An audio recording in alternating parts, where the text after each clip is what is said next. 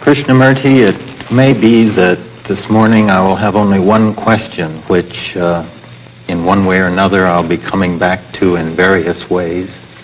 In your writings, in your speaking, time and again you come back to this wonderful little word, lucid and lucidity. But is it possible, living as we are in this confused and confusing world, torn by conflicting voices without and conflicting passions within, with hearts that seem star-crossed and tensions that never go? Is it possible in such a life, in such a world, to live with total lucidity? And if so, how? I wonder, sir, what you mean by that word, lucid. I wonder whether you mean clarity. That's what first comes to mind, Yeah. Yes.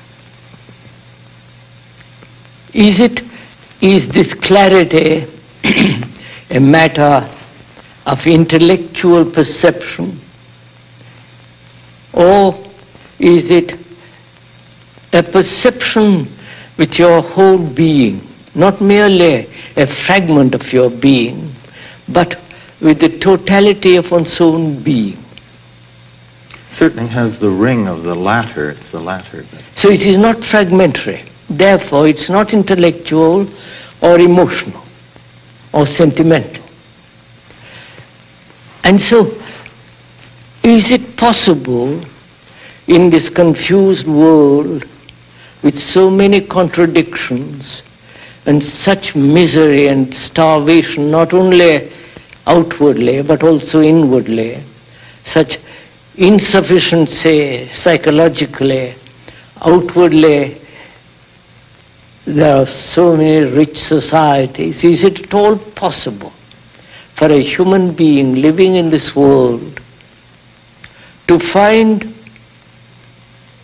within himself a clarity that is constant, that is true in the sense, not contradictory? Is it possible for a human being to find it? That's my question. Your question. I don't see why not. I don't see why it shouldn't be found by anybody who is really quite serious. Most of us are not serious at all. We want to be entertained. We want to be told what to do. We want someone else to tell us how to live, what this clarity is, what is truth, what is God, what is righteous behavior, and so on. Now, if one could discard completely all the authority of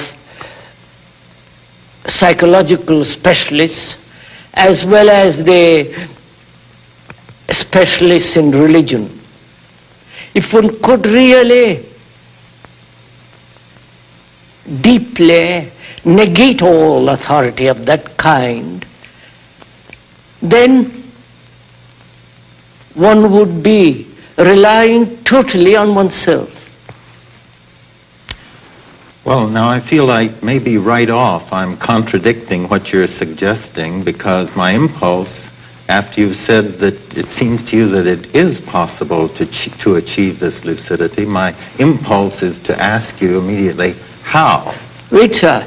But you say, am I looking to authority? No. That? What is necessary is the freedom from authority, not the how.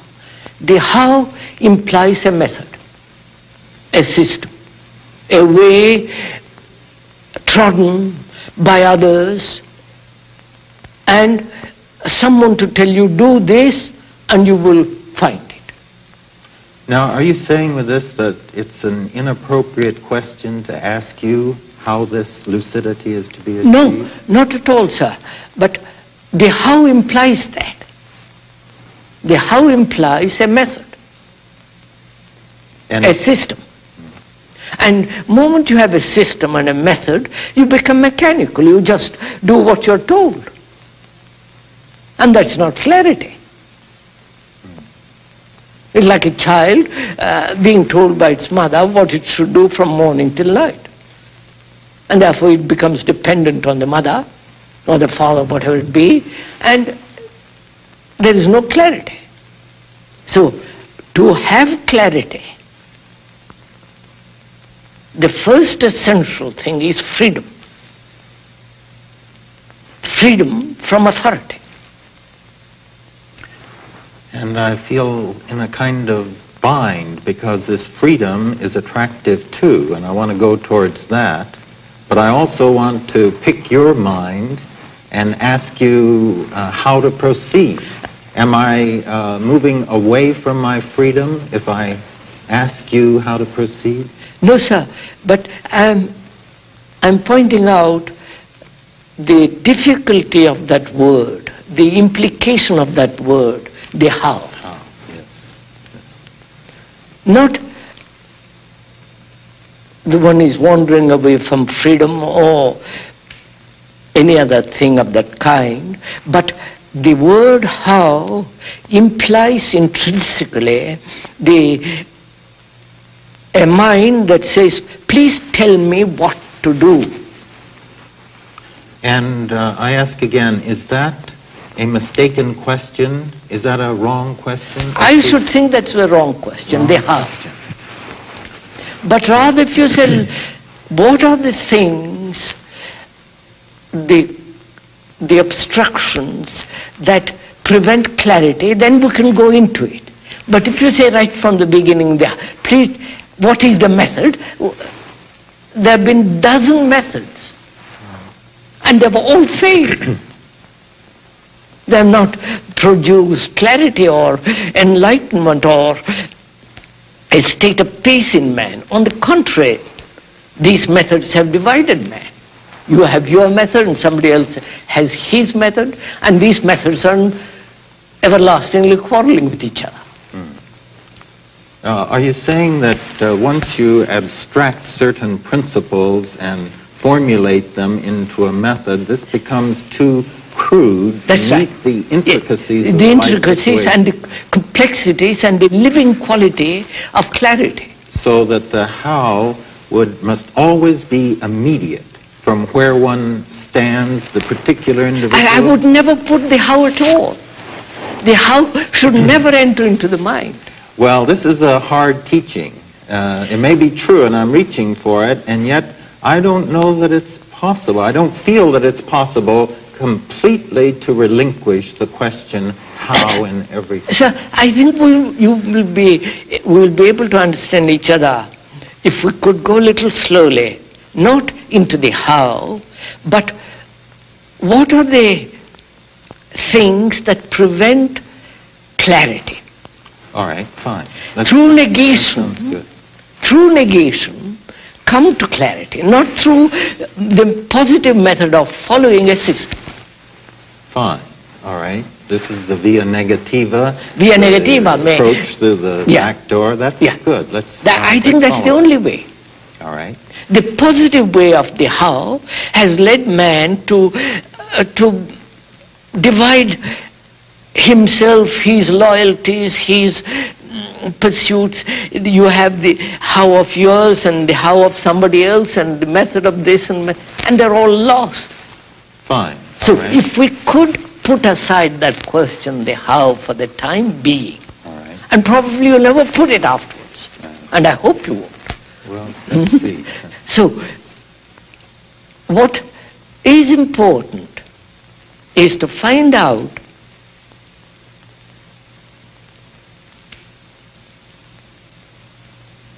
what are the obstructions, the hindrances, the blocks that prevent clear perception of human anxiety, fear, sorrow, and the ache of loneliness, the utter lack of love and all that. Good. Let's explore the virtues of the negative. What are these obstacles? Now, first of all, I feel there must be freedom. Freedom from authority.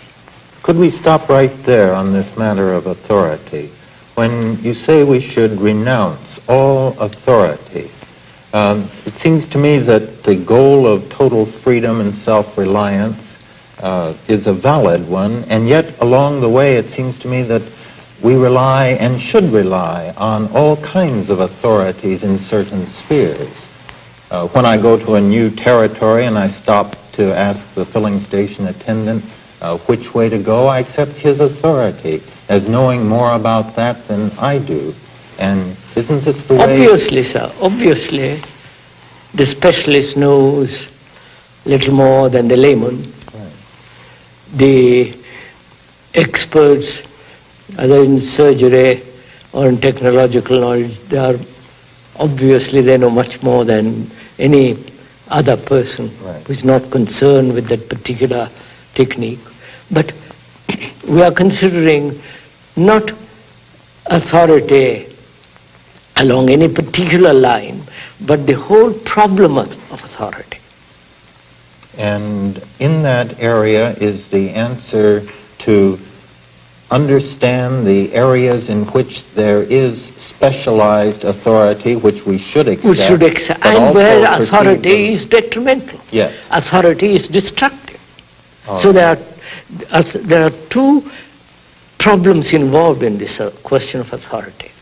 There is not only the authority of the expert, let's call him for the moment, which is necessary, but also the authority of the man who says psychologically, I know, you don't. I see. So this is true, this is false. You must do this and you must not do that. So one should never turn over one's life to anybody. Anyone else. Because the churches throughout the world of very different religions have said, give your life to us. We will direct it, we'll shape it, we'll tell you what to do. Do this, follow the Savior, follow the church, and you will have peace. But on the contrary, churches have produced terrible wars. Religions of every kind have brought about fragmentation of the mind. So the question is not freedom from a particular authority, but the whole conceptual acceptance of authority. Yes, all right. I think I see that, and that one should never abdicate one's own right of conscience. No, I'm not talking of conscience. Our conscience is such a petty little affair.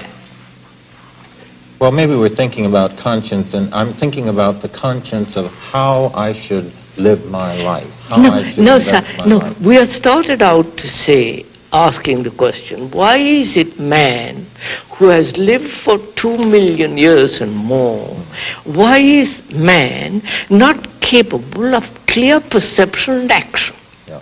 That is the question involved. All right. And your first point is that it's because he doesn't accept the full responsibility. I don't say that. No, I haven't come to that point yet. I'm saying that as we said, we must approach this problem negatively, which means that I must find out what are the blockages, the obstacles which prevent clear perception. Right. Now, one of the major blocks or hindrances is this total acceptance of authority. All right, fine. So be ye lamps unto yourselves. That's right. This is what so you must be a light to yourself. Very good.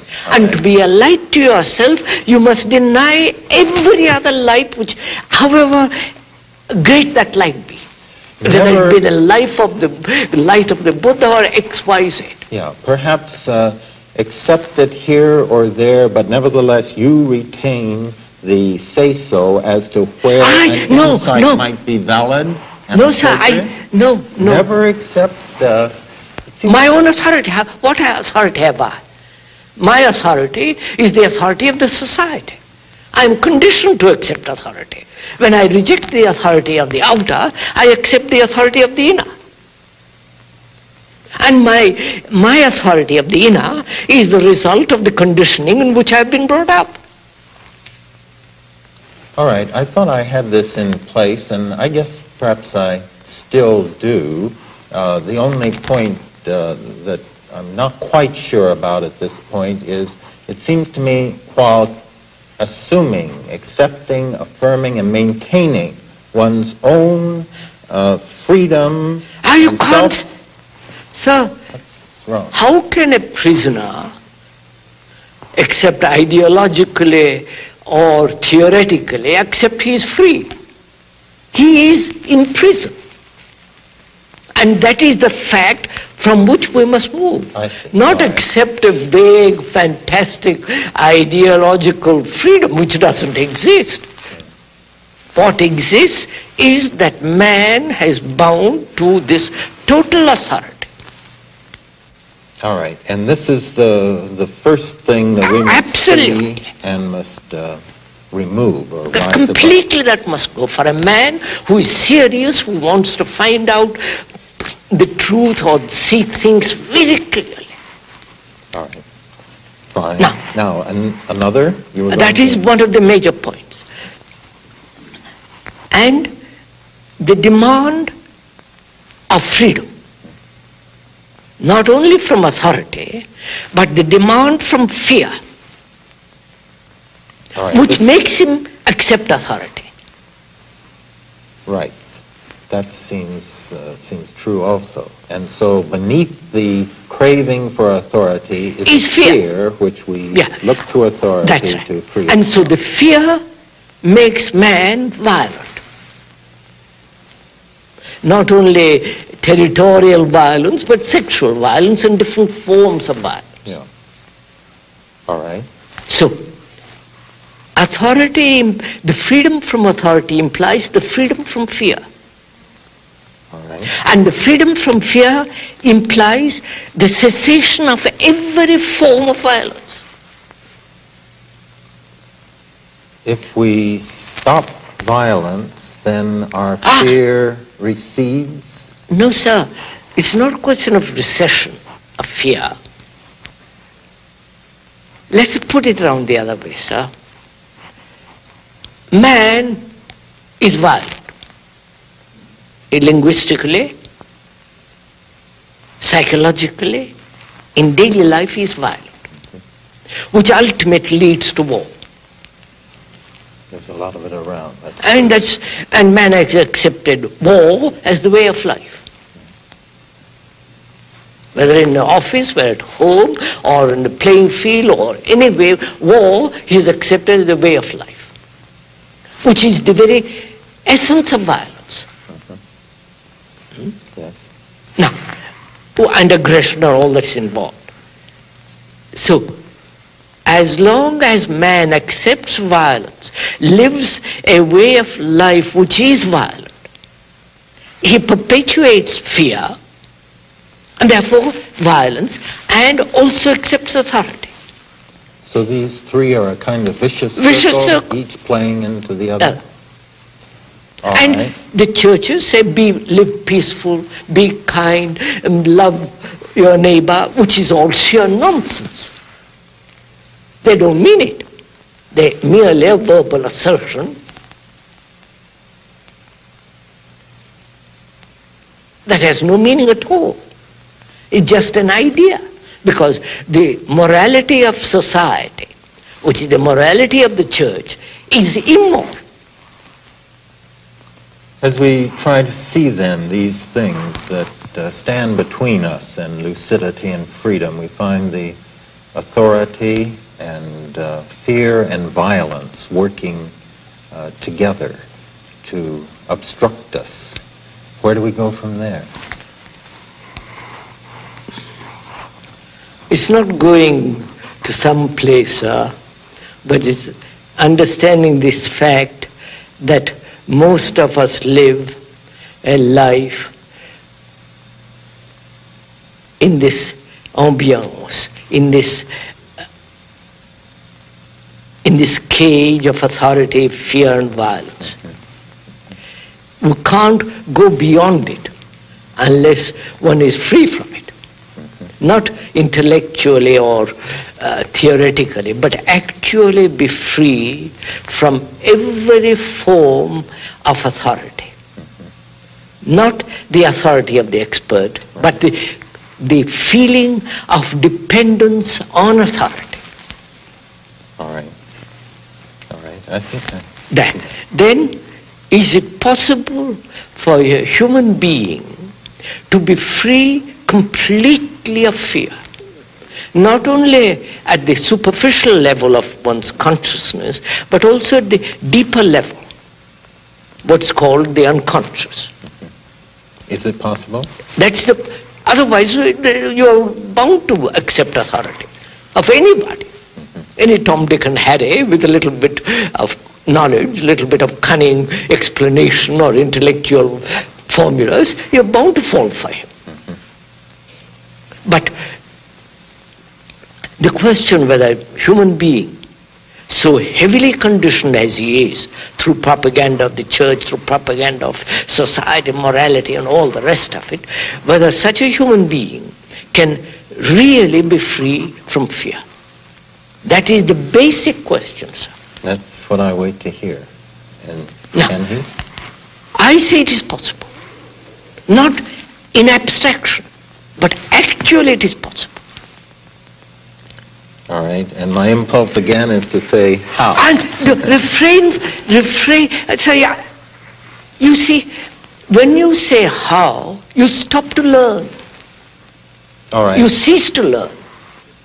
All right, let's just forget that I said that, because I don't want to get distracted. No, you can never even ask that, ever, because we are learning. Learning about the nature and the structure of human fear. At the deepest level and also at the most superficial level.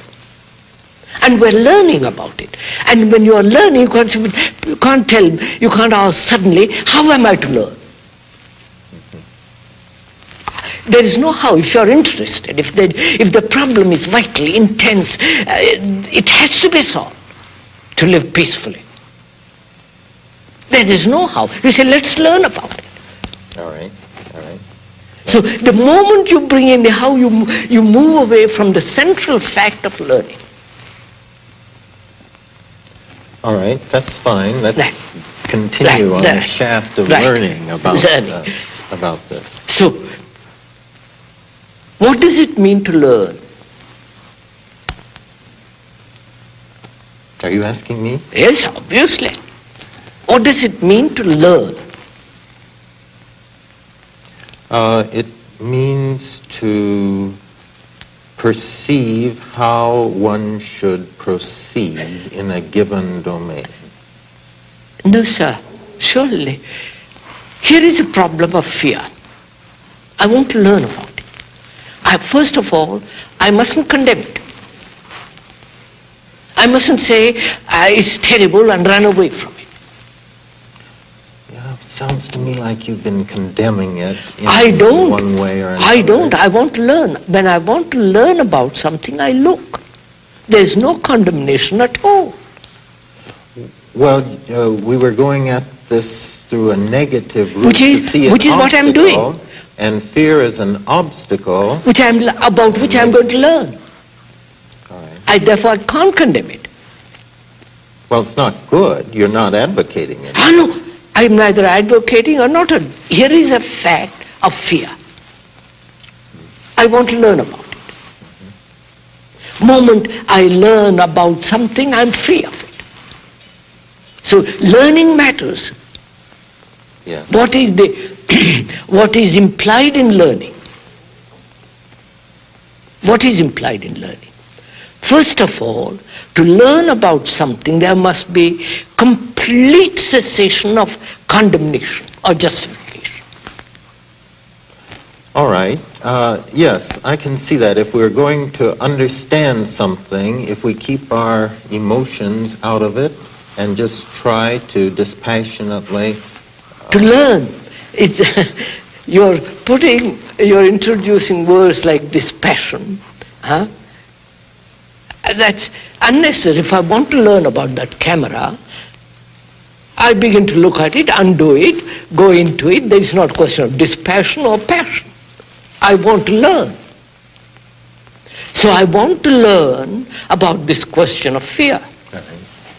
So to learn, there must be no condemnation, no justification of fear, and therefore no escape verbally from the fact of fear.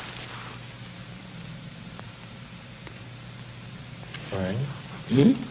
But the tendency is to deny it. To deny the reality of fear? The reality of fear. The reality that fear is causing all these things. To deny by saying, I must develop courage. So, please, we are going into this problem of fear because it's really a very important question. Whether human mind can ever be free of fear. It certainly is. Which means whether the mind is capable of looking at fear, not in abstraction, but actually at fear as it occurs. Facing fear. Facing fear. Right. All right. No. We should do this, and I agree with you. No, we can't to look, to face it, no condemnation. All right. No justification. Simply being aware, objective. Aware of fear. Acknowledging. Not I don't acknowledge it. There is the camera there. I don't acknowledge it. It is there. All right. I don't want to distract our line that's of why, thought with please, these words. That's why one has to be awfully careful of words, because the word is not the thing. Therefore, I don't want to move away from this. So, to learn about fear, there must be no condemnation or justification. All right. That's fact. Then the mind can look at fear. What is fear? There are every kind of fear. Fear of darkness, fear of the wife, fear of the husband, fear of war, fear of storm, fear of so many psychological fears. And you cannot possibly have the time to analyze all the fears. That would take the whole lifetime. By then you have not even understood any fear. Right. So it's the phenomenon of fear itself rather than any specific... Any particular fear. Right. Now, what should we learn? Wait, I'm going to show you, sir. Go slow. Now, to learn about something, you must be in complete contact with it. I want to look, sir. I want to learn about fear. Therefore, I must look at it. I must face it. Yes. Now, to face something implies a mind that does not want to solve the problem of fear. To look at fear is not to solve the problem of fear. Now, I have examined, look, this is very important to understand. Because then, if I want to solve fear, I'm more concerned with the solution of fear than facing fear. A moment ago, though, we were saying we should face... I am facing it. But if I say I must solve it, I am beyond it already. I am not looking. You say that if we're trying to solve the problem of fear, then we're not truly facing it. Is that right? Quite right, sir. You see, to face fear, mind must be completely must give its complete attention to fear. And if you give partial attention, which is say, I want to solve it and go beyond it, you're not giving complete attention. I can see that if you have a split attention Of course. you're not That's fully very, attentive. So, in giving complete attention to the learning about fear, there are several problems involved in it. I must be brief because our time is limited. We generally consider fear as something outside us. So there is this question of the observer and the observed. The observer says, I am afraid, and he puts fear something away from me. I'm not sure that that's true. When I feel afraid, I am afraid. I feel it's very much in here. Yes, in here. But the when you but when you observe it, it is different. When I observe fear, then I tend to put it out. Put it outside. Well, again, that doesn't seem quite right because it's certainly So even when I'm thinking of it. At the moment of fear, there is neither the observer nor the observed. That is very true. That's what I'm saying. At the crisis, at the moment of actual fear, there is neither the observer. There is no observer. It fills the horizon. The moment you begin to look at it, face it, there is this division. Between the fearful self and the non-fearful the self. Bear who's going to eat me out there. So there it is. Right. So in trying to learn about fear, there is this division between the observer and the observed. Now, is it possible to look at fear without the observer? Please sir, this is really quite intricate question and complex question. There's going to go, one has to go into very deeply. As long as there is the observer who is going to learn about the fear, there is a division. That's true. We're not in full contact with it. That's true. Therefore, in that division is the conflict of trying to get rid of fear, justify fear. So, is it possible to look at fear without the observer? So that you are completely in contact with it all the time. Well, then you're experiencing fear. I wouldn't like to use that word experience because experience implies going through something, finishing with it. All right. I don't know what word it seems better than looking at, because looking at does seem to imply a distinction between observer and observed. We are using that word observing. Being aware of fear without choice, which means the choice implies the observer choosing whether I don't like this, I like this. Therefore, the observer is when the observer is absent, there is choiceless awareness of fear. All right. Right. Then what takes place? That's the whole question. All right. The observer creates the linguistic difference between himself and the thing observed. Language comes in there.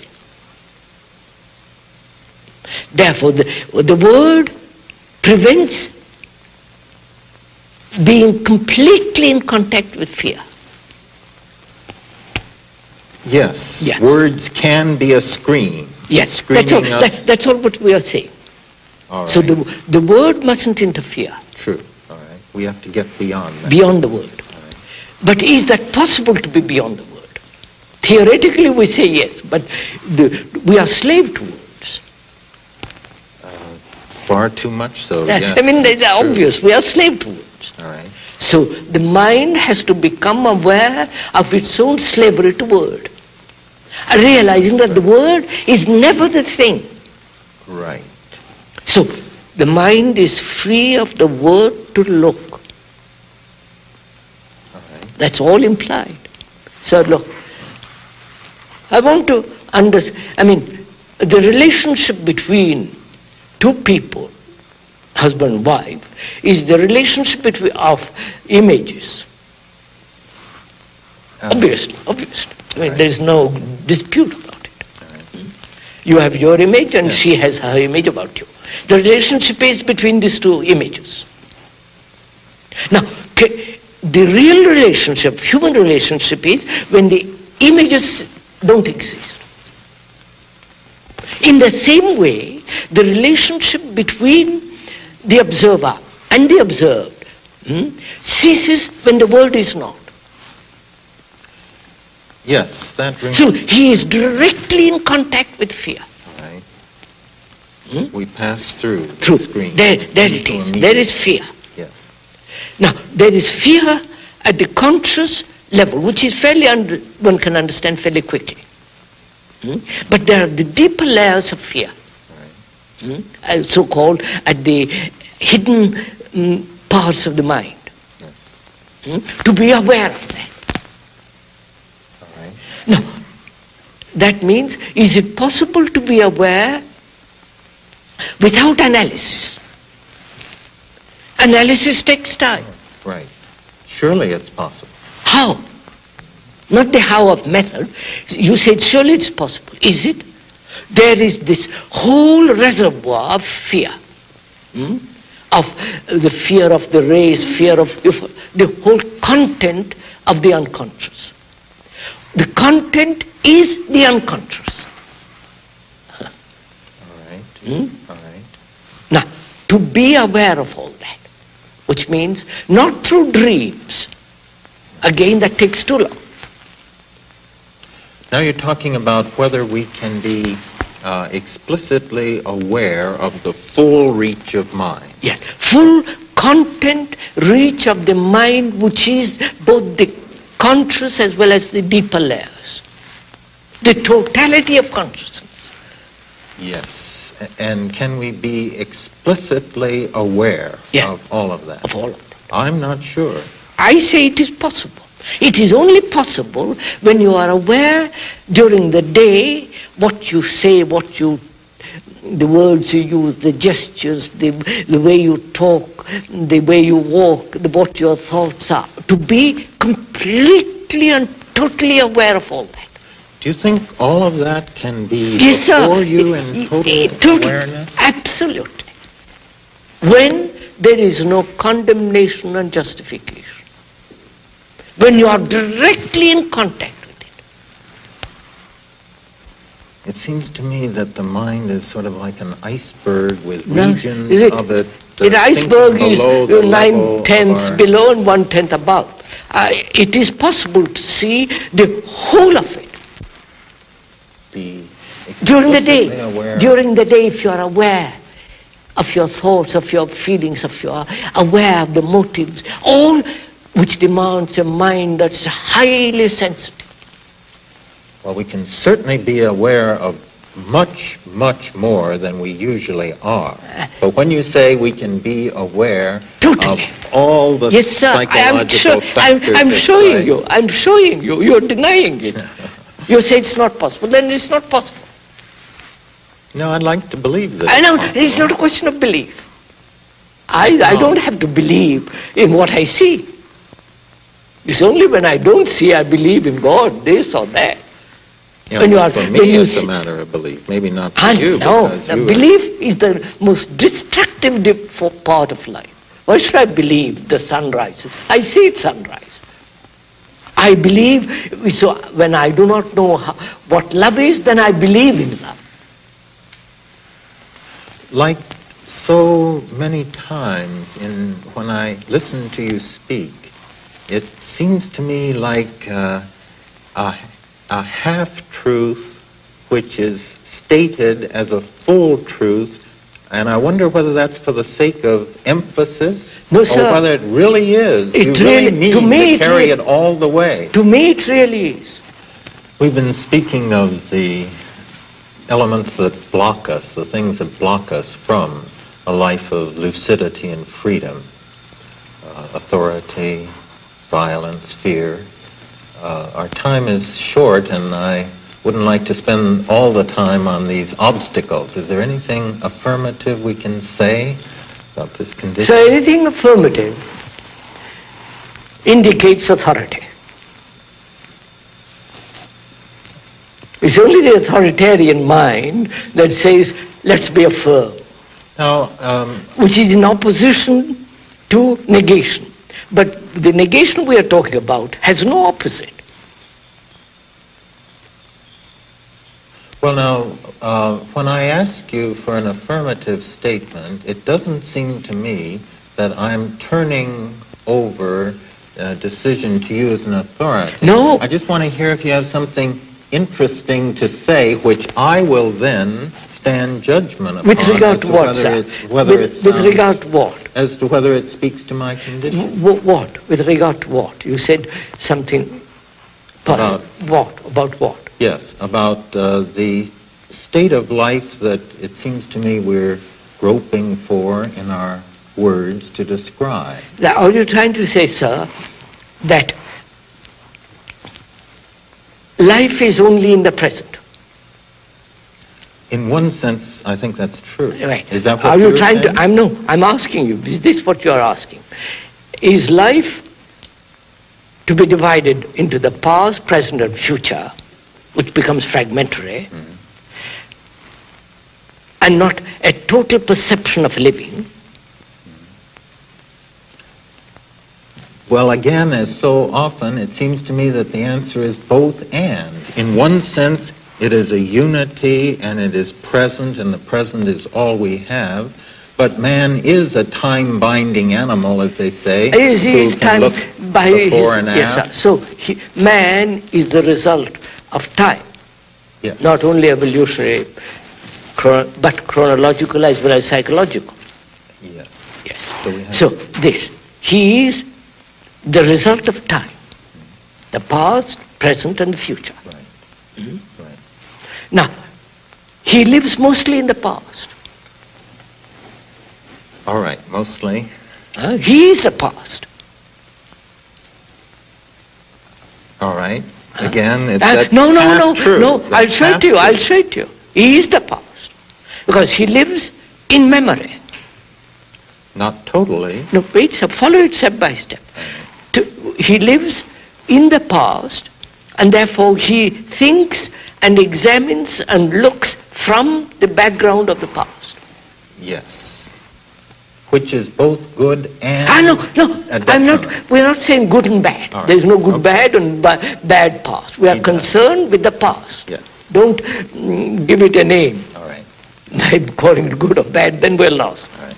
He lives in the past, examines everything from the past, and projects the future from the past.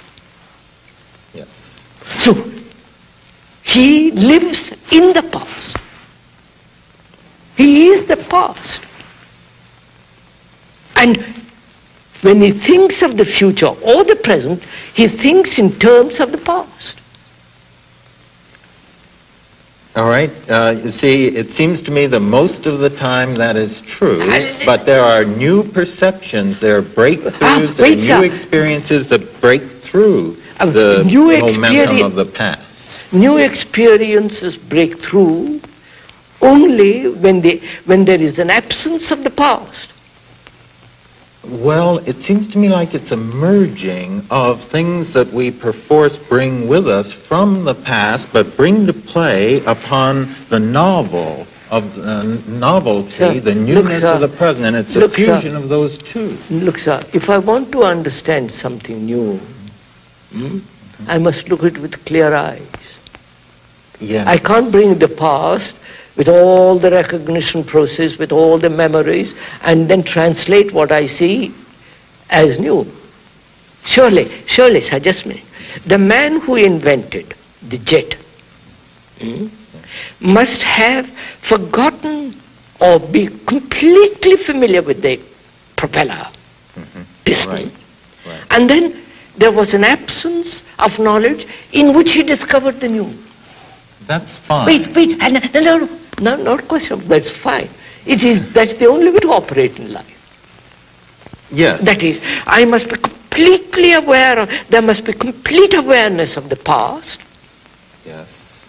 And absence of the past to see the new. All right. Or to come upon the new. All right. And not, you're conceding reluctantly, that's not... I'm conceding reluctantly because I think I see what you're saying, and I think I agree with the point that you're making, but it's also true that one operates in terms of the past. Symbols that one has, and you can't, it's not as though we begin de novo, no, de novo is not tabula possible. rasa. But we have to begin de novo because the life demands it.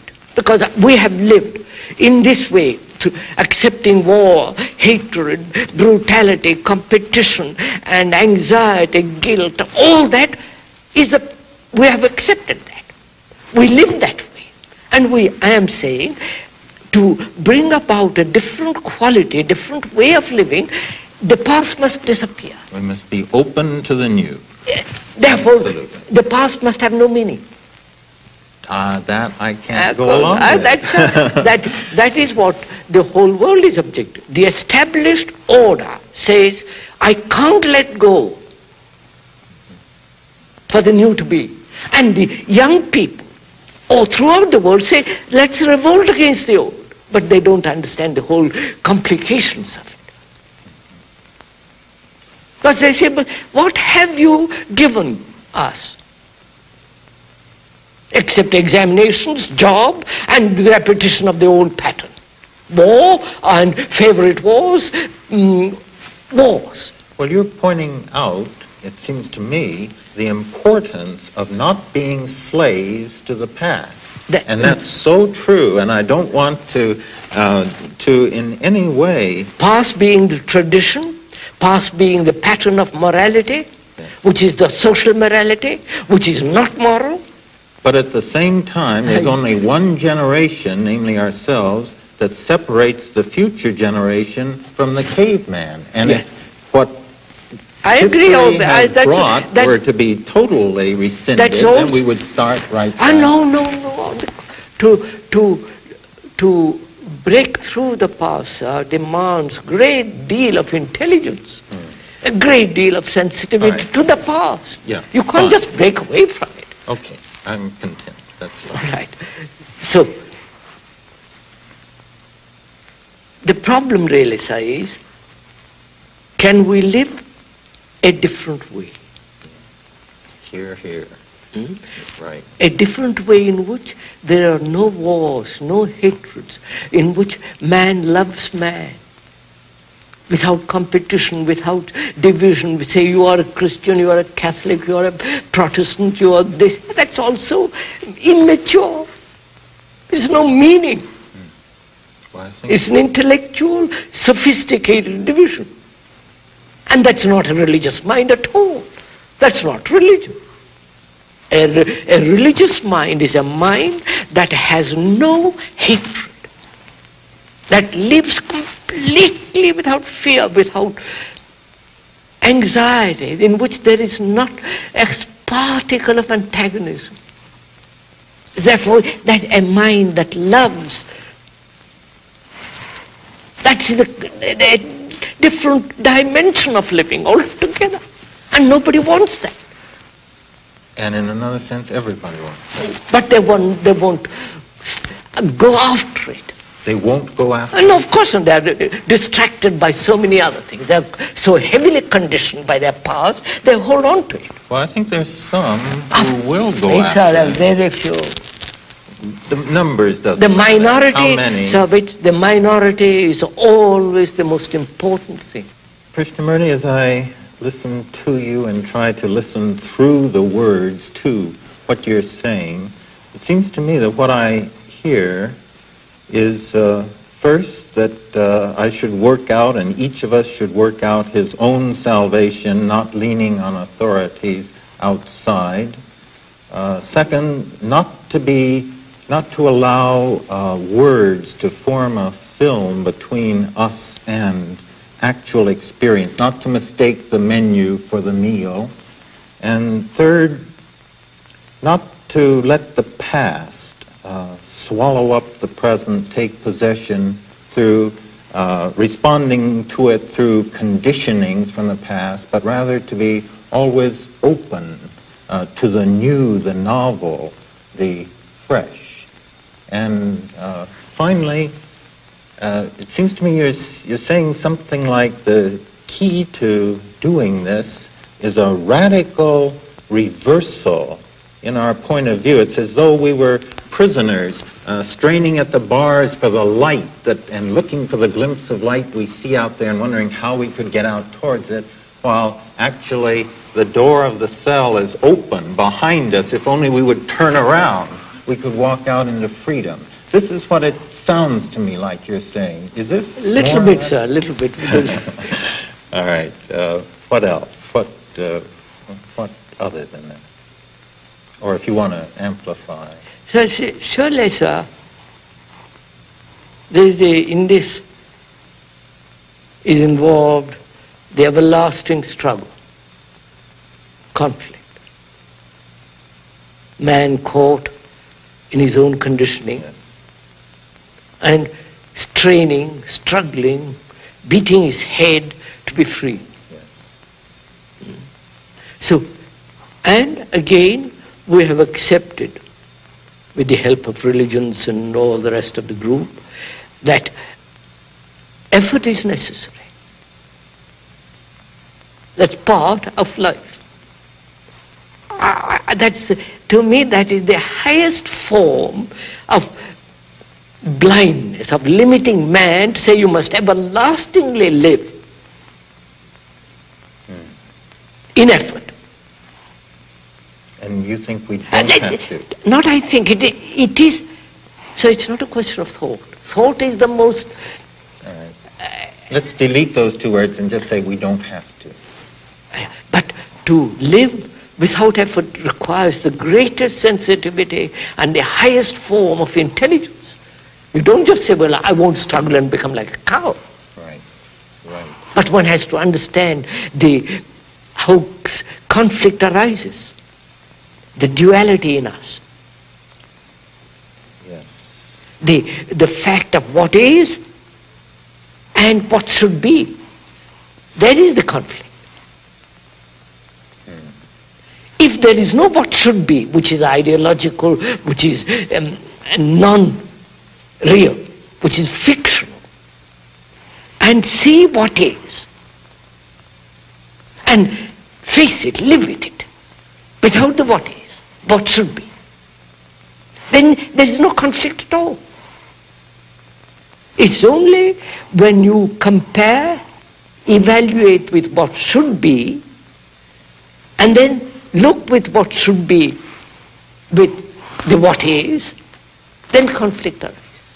There should be no tension between the ideal and the actual? No ideal at all. Why should we have an ideal? The ideal is the most idiotic form of conceptual thinking. Why should I have an ideal? When the fact is burning there, why should I have an ideal about anything? Well, now, once more, when you speak like that, it seems to me you break it into an either-or. No. Not the ideal, but the actual, whereas it seems to me the truth is somehow both of these must be truth is not a mixture of the ideal and the what is. Then you produce some melange of some dirt. There is only what is. So, look, take a very simple example. We human beings are violent. Why should I have an ideal of non-violence? Why can't I deal with the fact of violence? Of violence, without non-violence. The ideal is an abstraction, is a distraction. The fact is I'm violent, man is violent. Let's tackle that. Let's come to grips with that and see if we can't live without one. Yes, but then... But there is no, please sir, there is no dualistic process in this. There is only the fact that I am violent. Man is violent. And is it possible to be free of that? Why should I introduce the idealistic nonsense into it? You're no dualism, you say, no separation. And in your view, is this the case that there is no separation? Absolutely there is. Here, do you feel any separation? Is there any separation, you, me, physically there is. Yeah. You have got a black suit, you're a fairer person than me. But and you don't feel... if I felt dualistic, I wouldn't even sit down to discuss it. Because then we would be intellectually, we play with each other. Right. Now, perhaps we're saying the same thing, but it comes out in my mind as a both and. We are both separate and we're united. So, both. When you love somebody with your heart, not with your mind, do you feel separate? I do it's both. I feel both separate and together. Then it's not love. I wonder, because love, part of the joy of love is the relationship, which involves, in some sense, like Ramakrishna said, I don't want to be sugar, I don't know sugar. I don't know Ramakrishna. I don't want to know any authority. I don't want to quote any bird. Don't get hung up on we are dealing with facts, not what somebody said. The fact is that in love there is part of the beauty and glory of it is the sense of unity embracing what in certain respects is separate. Sir, just a minute, sir. Let's be a little more unromantic about it. The fact is, when there is love between man and woman, in that is involved possession, domination, authority, jealousy, all that's involved in it. There's some of that. Of course there is. And comfort, sexual pleasure, and the remembrance of all. So it's all that. It's a bundle of all that. And there's some positive things left out. But bundle of all that. And is love jealousy? Is love pleasure? Is love desire? If it is pleasure, it's merely the activity of thought. Say, well, I slept with that woman, therefore she is mine. And the remembrance of all that. That's not love. Thought is not love. Thought breeds fear. Thought breeds pain. Thought breeds pleasure. And pleasure is not love. Thought breeds only negative. What is the positive? What is the positive thing that thought produces, except mechanical things? A love poem? Sir, love poem. What? The man feels something and puts it down. Yes. The putting down is irrelevant, merely a form of communication. But to feel it is nothing to do with thought. To translate it then is necessary for thought. But to love, the thought and words can also give form to our feelings, which would remain inchoate without them. Now, is there... Bring them to resolution, to satisfying resolution through their expression. Is relationship a matter of thought? Not only, but thought can contribute to a relationship. Thought is always the old. Relationship is something new. Yes, but there are new thoughts. There is no such thing as new thought. Forgive me to be so emphatic. No, I like that. I don't think there is a new thought. There is no thought in free. Thought can never be free, because thought is the response of memory. Thought is the response of the past. When a great poet comes through with the right words to articulate a new perception, nobody has before, not even God, has thought of those particular words. That's a mere matter of a cunning gift of putting words together. But what we are talking about... Noble trait. And that's a minor Poetry thing. Is a great contribution. No, sir, that's a minor thing. The major thing is to see the beauty of life. True. And to see the immensity of it, and to love.